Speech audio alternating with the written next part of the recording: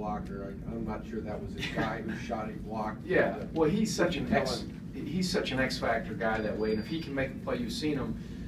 He comes out of nowhere when he can gather and go up. He can get way up there, and his timing's good, as is Darian's. But you know, License, if you go back to the Duke game, I think he tipped that ball, that Hood shot. I think he tipped it with his fingertip, and it came down. It was an air ball and came down to Jefferson. Joe was trying to block him out, and they kicked it to Rashid. And my point is he has an ability. Maybe that one he shouldn't have blocked. Maybe we would have gotten a better rebound. But he has the ability to track a ball, and certainly in transition. And but you know, we want him in the right position.